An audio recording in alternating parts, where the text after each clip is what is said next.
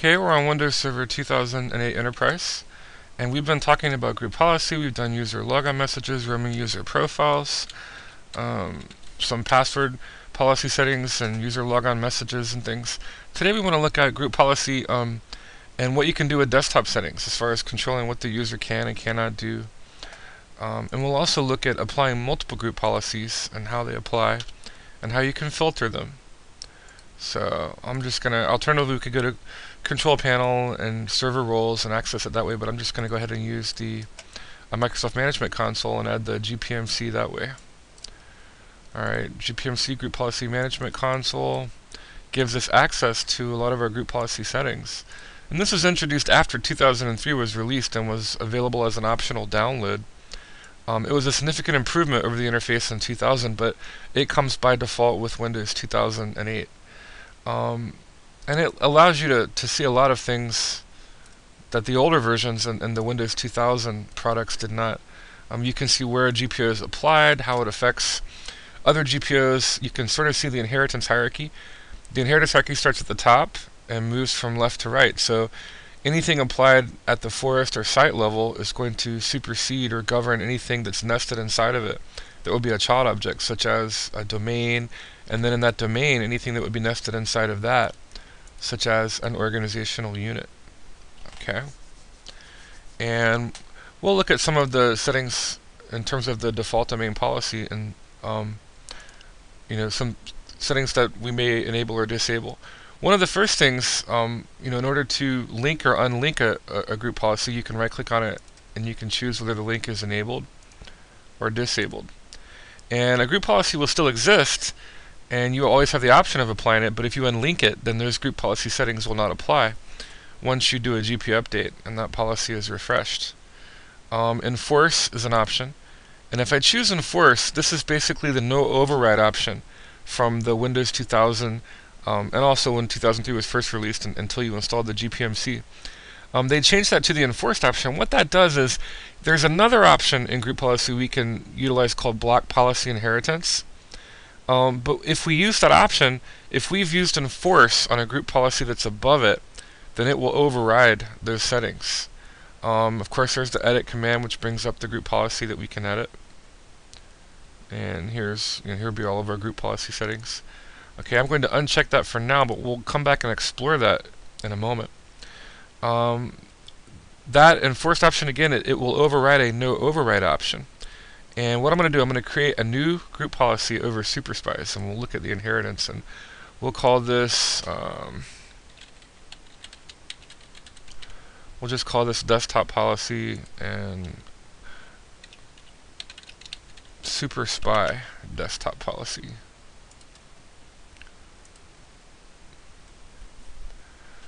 Okay. And now in this case we have a super spy desktop policy that's enabled on super spies. Now one of the things I could do, I could choose this option here, block inheritance. See how the little blue exclamation point appears there? If I block policy inheritance, then even though I have a policy defined here, normally the way it goes is, okay, if we have a GPO applied here on a parent object and then a GPO on a child object, the group policy here and the group policy here will be cumulative. As long as the settings aren't conflicting, in other words, if it's not defined here and it is defined here, then these two policies will combine and give me a cumulative set of group policy. But if they conflict, the policy applied last, in this case this policy, would always supersede this policy.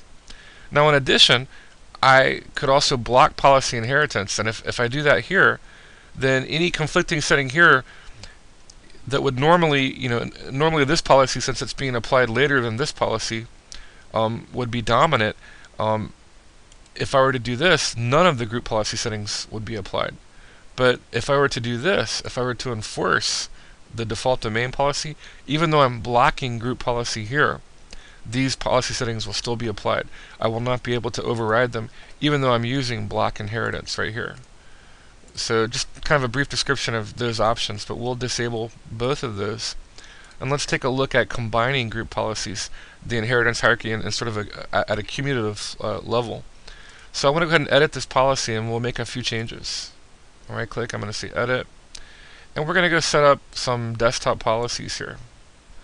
And what we want to do is get into administrative templates. And one of the first things we want to do is set up some sort of a mandatory wallpaper. We'll use some mandatory company wallpaper here. So one of the settings that I want to enable, I'm going to go over here and I'm going to go ahead and click on Enable Active Desktop. This needs to be enabled for me to enforce my wallpaper, HTML and JPEG wallpaper. I'm going to go ahead and define that policy setting. And let me see if I can stretch this over a little bit so that you can see. I got my resolution tweaked down here so that it'll hopefully be large enough that you can actually see things when it's compressed. But you can see now that its state has been enabled. We don't want to, really configure this, or you want to make sure it's disabled. You do not want to disable active desktop if you're going to enforce wallpaper. And then what I can do is for the desktop wallpaper, I'm going to go ahead and enable it. And now here's the deal. I don't want to use an absolute path. An absolute path would be like C:, wallpaper, and then the wallpaper. And the reason is because if this wallpaper is going to be, mandatory across the network, it needs to be reachable via UNC, so a network share, not an absolute path, but a relative path. So not C:, but let's go over here. So what I want to do is make that wallpaper available via a network share. So I'll go to Explorer, and I want to grab my wallpaper. In this case, what I have here, and let's go ahead and move it. And we'll share out a directory here called Wallpaper.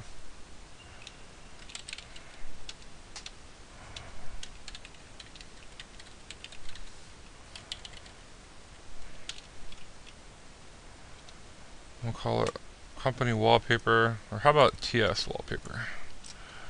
Or Top Secret. Let me put my wallpaper in here, and now we need to configure share and NTFS permissions properly for this to work correctly. So I'm going to go to Properties, and under Security, I just want to make sure that authenticated users, which are domain users, have at least read access. They need read and list folder contents access. Under my sharing level permissions, I'm going to go ahead and go into sharing now. I want to share this folder. We'll just leave it as TS Wallpaper. For permissions, let's say I don't want everybody to get the wallpaper, but I do want domain users.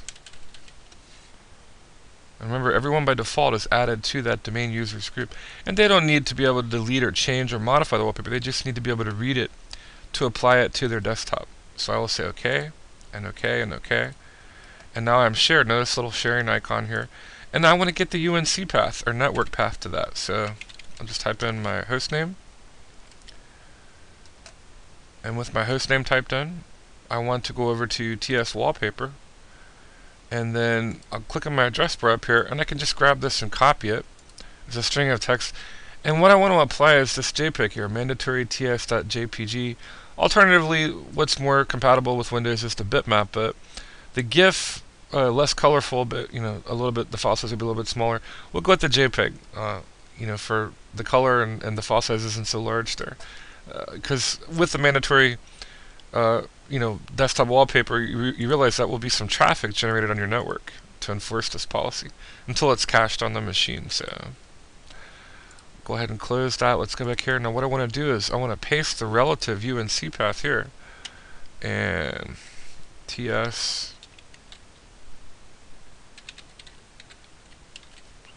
And again, we just want to make sure, I want to go back and make sure that that's exactly what the name of the file is, otherwise it won't work. So TS Wallpaper, we've got our path.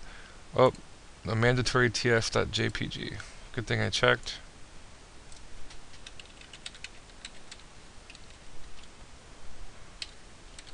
And this will be our mandatory wallpaper. And we can set the style, we can center it, we can stretch it, we can tile it. We'll try to stretch it in this case. And I'm going to go ahead and apply it, and apply this setting.